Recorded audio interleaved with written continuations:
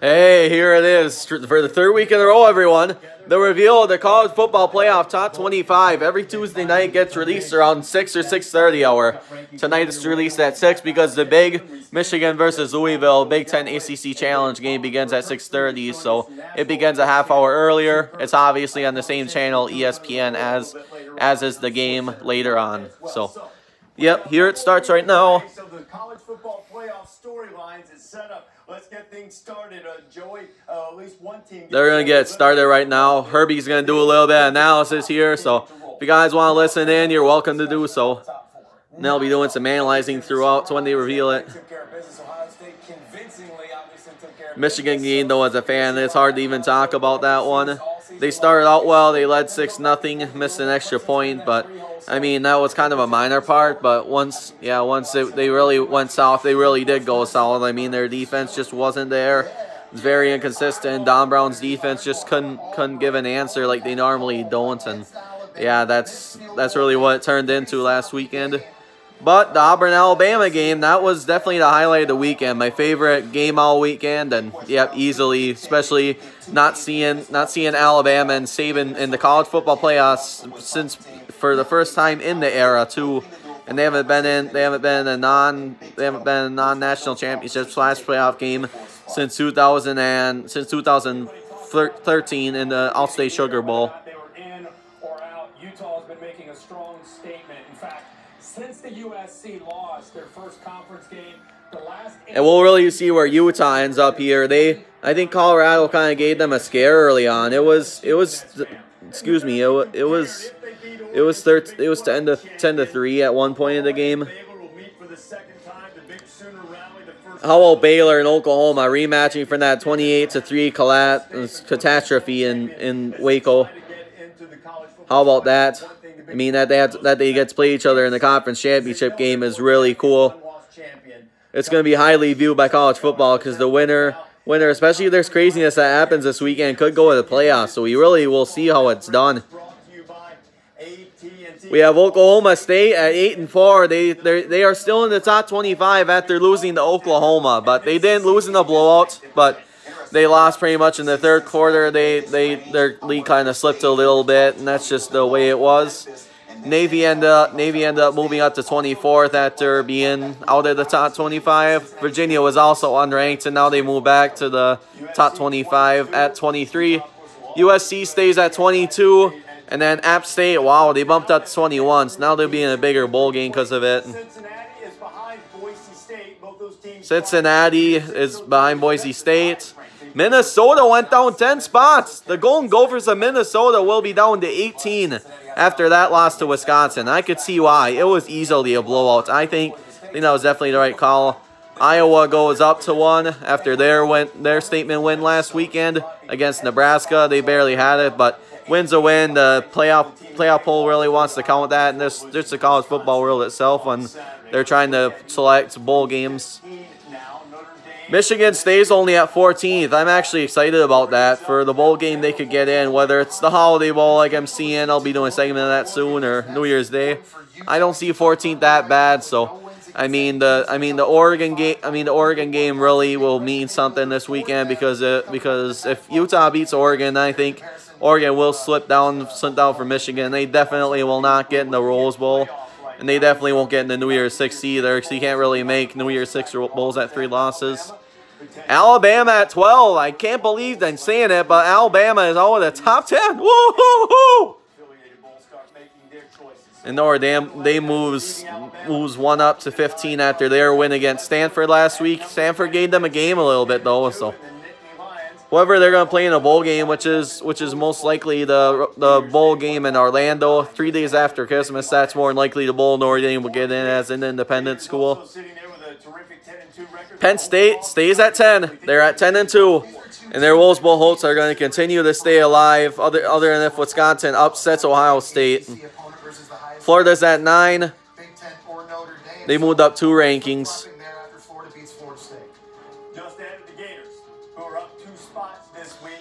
Wisconsin moves up to 8. We have a lot of drama folding. But them beating Minnesota, wow. Not really a playoff contender, but Wisconsin sitting there in the mix right now and could You wonder if there is craziness that'll happen. Probably won't. But obviously they beat Ohio State to go to the Rose Bowl. Interesting thing there, Reese, is if the Buckeyes win, Wisconsin and Penn State, there'll be an interesting discussion there that we'll have maybe later tonight or on Saturday about who has the edge to be the team to represent the Big Ten out in Pasadena. So Wisconsin up 4 spots to 8. Let's see who's at number 7. the Baylor Bears are at 7. We'll see if them and Oklahoma are 6 or 7. I'm really gonna see how it's gonna turn out. And this is going to be thin and a good conversation to be had.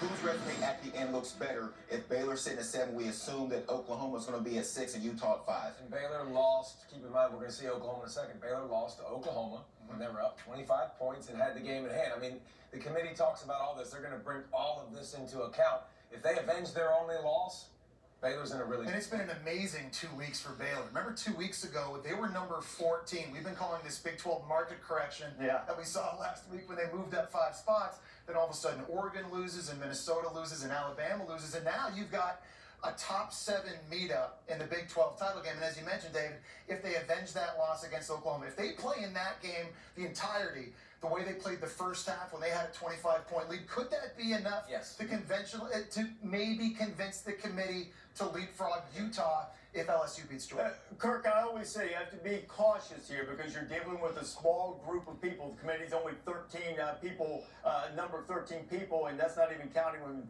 guys are recused from making the discussions. But do you derive anything from what you've seen so far and how it could impact Utah in the Pac-12 championship game if the Utes win against the Big 12 champion?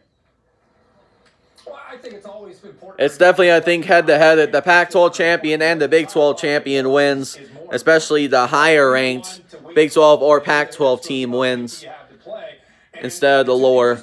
So, how much drama will it fold if Oregon rebounds and they upset Utah? We'll see here in a few minutes that they favor Utah over Oklahoma. Will that, as guys just said, playing number 7 for number 6? I don't know if Utah is more deserving, but I think the most deserving teams get into the playoff. Has felt that Utah should be ahead of them. Be interesting to see. I think and Oklahoma had their chance last year, Kyler Murray, and they played Alabama, so it's like they've been in the playoffs. So maybe Utah will have a good chance to get 4. Ohio State continues at 1, no surprise. Number 6, we have a 6 versus 7 Big 12 championship. That's going to be crazy. Wow.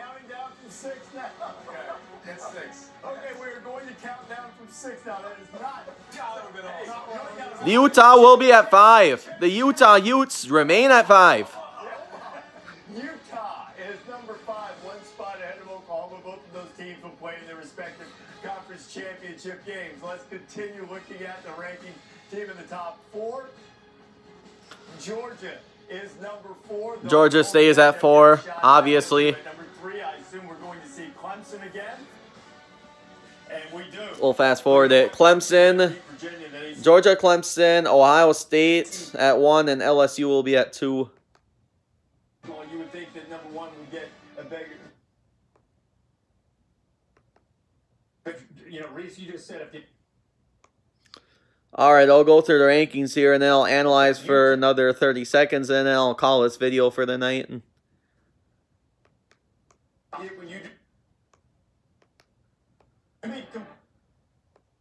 Here is where it starts. Trying to get into the college football playoff. The one thing the Big 12, TNT, Oklahoma State hangs in, so that's another win over a ranked opponent for the Big 12. Here's the top 20. Here's 21 through 25 for you guys to see.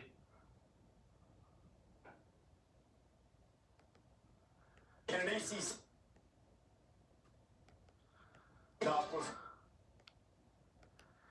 And now we have 20 through 16. So you didn't see any big movement other than the Gophers this weekend. So the Gophers will probably lock their spot up at New Year's Day Bowl. They were projected in either a Citrus Bowl or Outback Bowl in a couple of projections I've seen this weekend. Michigan just falls 1 spot. Oregon's up. Alabama falls all the way behind Auburn. And it's critical to take a look at where Oregon is, and that's important for Utah. Utah currently right now with no wins. I forgot how Auburn jumped way up on Alabama. I love it. Coming up in the Oh. their comparison against Oklahoma and Baylor. Also, I mean, we're looking at playoff right. We see it. I know there's 10 through 7. You assume that There's your 10 through 7, folks. It is Baylor. So you're going to have Baylor, Wisconsin, Florida, and Penn State.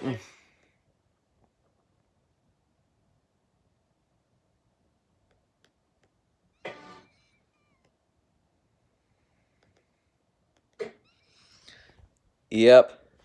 And there you wrap it. Wow, how about Bo Nix being such a beast for Auburn? Their defense just in general. They had 2 pick sixes in the game, especially I watched the second half. I was getting excited after that play, and they just continued it from there. They definitely stopped Tua and, Alabama's offense very well. Tua's still out, but I mean, with their explosive offense and their really tough history in that rivalry, I mean, it was really fun to watch, and I can't believe it was that much of a that much of a catastrophe for Alabama. And I think from the beginning it was going to be a shootout. Both teams were definitely performing video game numbers, and that missed field goal, that doink at the end, that summed it up. That summed up the college football weekend pretty well. So, wow, how about 6 versus 7 in the Big 12 championship? I'm surprised they wouldn't have Chris Fowler and Kirk Herbstreit call that game, since they're both top 10 teams compared to Oregon and Utah. But yeah, those are my top 2 games of the week, and then other than the SEC championship game being number 1. So stay tuned soon tomorrow for some picks and analysis on all conference championship games. One of my favorite weekends of the year in all of sports and college football itself. So hope you guys enjoyed this video and reaction reveal, and hope to see you next time on the M Sports Hub YouTube channel.